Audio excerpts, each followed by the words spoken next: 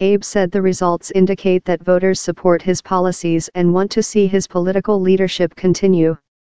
I think the results reflected the voters' preference for a solid political foundation and their expectations for us to push policies forward and achieve results, Abe told NHK. The ruling coalition's victory, though, reflects as much the lack of viable alternatives as support for Abe, a fact that he seemed to acknowledge in post-election comments. Turnout was just 54%, as typhoon rains lashed much of the country. I will humbly face the victory and continue to work humbly and sincerely, he told NHK, noting lingering public distrust over the scandals. His plan was briefly upstaged by the launch of a new opposition party by populist Tokyo Governor Yuriko Koike.